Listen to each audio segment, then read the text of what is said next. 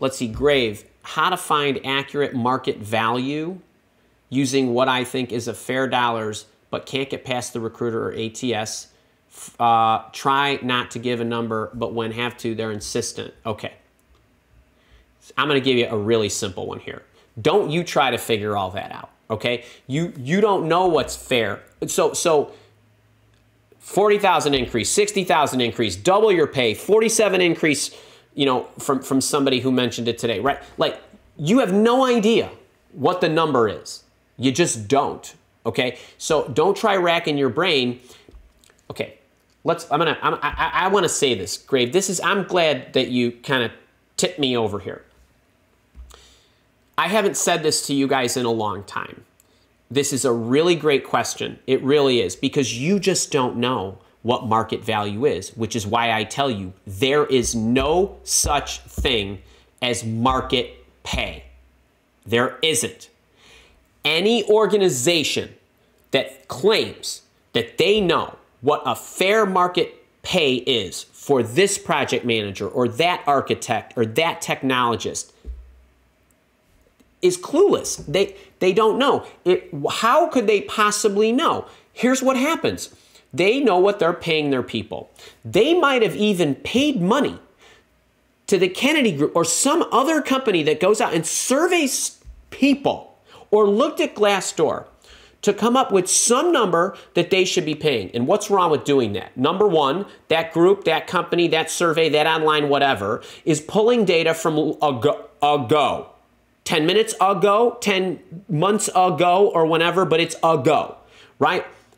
That's in the past, and that's trailing, and that is not an indication of what I need to pay to get somebody in my seat today. I gotta pull somebody from somewhere else, or, right, I gotta entice them enough. Well, I have to pay her 47% more. I have to pay him $40,000 more. No survey's gonna tell you that. Okay, so then it comes down to hand-to-hand combat at a moment in time, right? Now you're asking me, well, Andy, how do I know where to start? You don't, which is why you don't give them a number. What do when you get into an interview process? You keep asking questions so you can keep getting more information so that before you open your mouth and stick your foot in it, you have more information to know not to stick your foot in your mouth. Okay, so then they say, well, hang on a second. And you're going to say, Andy, they're forcing me to tell them. Then you say, I don't know. Pick a number for me. Tell me what your budget is. Give me whatever. You start. You go first. If you're insistent that I give you a number, then you must have some number in mind so you can check your little box so that I can fit into it. Right? What's your budget? Give me that number. And then you just accept it at that moment in time because the fight hasn't started. Okay? At this moment, paying any attention to what they tell you is going to do one of a couple things to you. It's going to throw you off your game because you're all bummed out because you think you deserve $50,000 more, okay? Right? Or you're going to lock in mentally. It's called price anchoring, but it's a similar analogy, but that's what we do as buyers. And we think they're only going to pay me $60,000. So now you go through the whole process and you're not on your game. Instead of one of two things is always present at the time somebody is speaking in the beginning of the process about what the salary is going to be. If the company says it's $60,000, that's what we want to pay, or it's between 50 and 70 or whatever. That's what they think they want to pay at that moment in time for who they think should fulfill those duties. That's how that's determined. It's based on history, not projection. Except you're working when? In the future, not in the past. Okay, that's what they think. What are you going to do about it? You're going to take what they tell you and you're going to realize that if that's not enough money for you or that's not acceptable or you're not comfortable earning that amount of money for what you're going to contribute, you get the whole interviewing process to do what? Change their mind about the value of that position, who they think can solve what problems they have or the challenges that they need to overcome, and the value they're going to realize based on what you've shown them you can do or will do.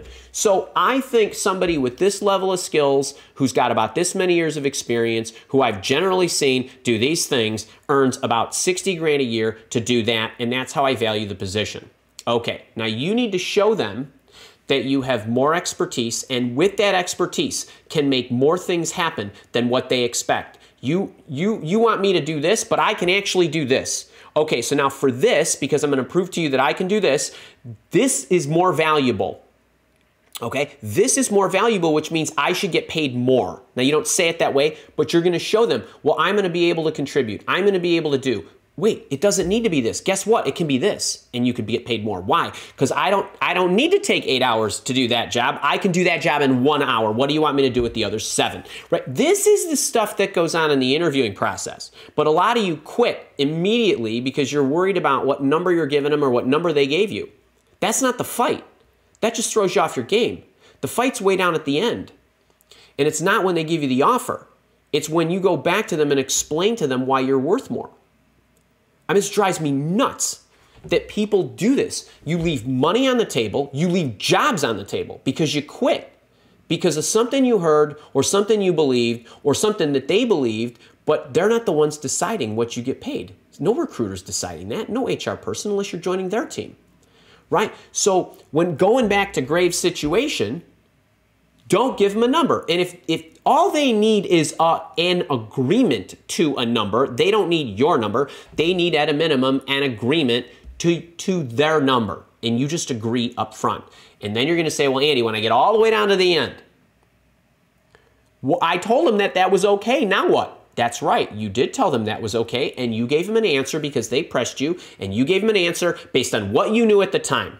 And guess what? You know a lot more now. Right? Well, we live in a whole new world than we did 3 weeks ago, right? I met 7 people. None of them on the team can do what I can do. And you wanted me to do this, and I'm going to show you I can do that. What's that worth to you? Okay? Yeah, that was a $60,000 a year job. This is an $80,000 a year job. And you have to make some argument that you are worth that. And if you don't want to stay there and fight through the interviewing process to prove that, I'm okay with that. But I'm telling you, that you don't need to just take what they tell you they want to pay. You need to decide, do I want to work here badly enough? Am I going to put in the effort to go through this process to prove to them that I'm worth way more? That's what you do. It's not because you just want 80. It's because you're worth it. So you need to make the case. A lot of this stuff and a lot of the interaction of how to do this is probably the single greatest thing that I spend time on in one-on-one coaching sessions with people is helping them figure this out, how to make the argument, what exactly to say, and when the employer says something, you say this if they say that. If they say this, you say this. We go through all this, and it's really hard to do in general, but the point is that you have to recognize that these things are malleable. They might not be at the moment in time because that recruiter needs to check a box. You get days, weeks, or months to change their mind. They always have, just recap this, they always have 2 issues. 1, here's what I think I want to pay for the problems that I need to solve. And here's who I think can solve it. You get the interview process to turn both of those things on their head. I know you thought this was the person to solve it, but I'm the person to solve it, and I am far more equipped. And I'll tell you one last thing, and I know I'm really rolling on here, but once they see you, they can't unsee you.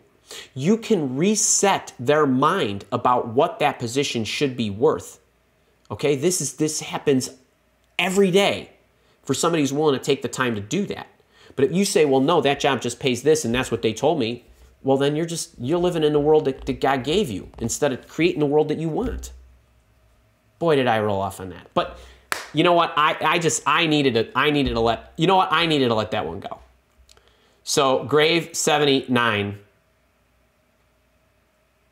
You don't need to give a number. All right.